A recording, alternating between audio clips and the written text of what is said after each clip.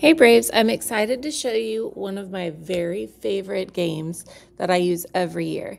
It came out a few years ago and thankfully it hasn't gone away. So this is by Hour of Code, and very specifically this is the Grinch game. So the website you're going to go to is grinchhourofcode.com/game.html, or you can just Google Grinch Hour of Code. Now, this is going to take us using block coding. It's going to start off very basic, and you can see at the top that it has 20 lessons. So it's going to give students just a mini lesson, a mini task each time, and they will build upon their code.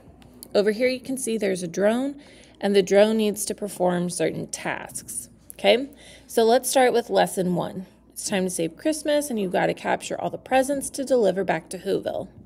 We're going to say, okay. We're also going to mute this so that you can continue to hear me. Now then, this when run block, this is our start block. You will always have it.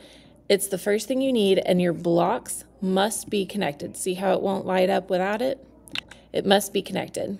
Now you only have a few variables at the moment, up, down, left, and right.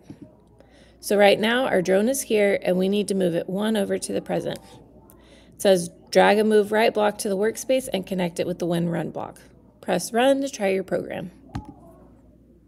It worked. Awesome. So now it's going to move us on to lesson 2. Okay.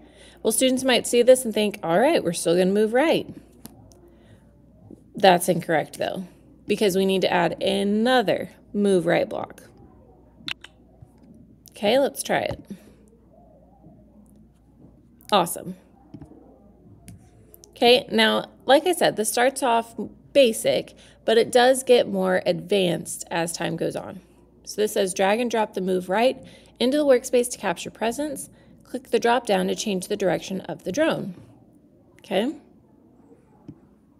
So we have move right, but then we're going to want to move up, and then we'll move right again. Let's try that. Perfect. And again, there are 20 lessons, okay? So you could jump all the way here, and at this point, you can see that you have a lot more variables. You have loops, sequences, and students can use the arrow keys. I have used this with elementary age students from 1st grade all the way to 5th grade, and they all love this. And they walk away with increased computational thinking.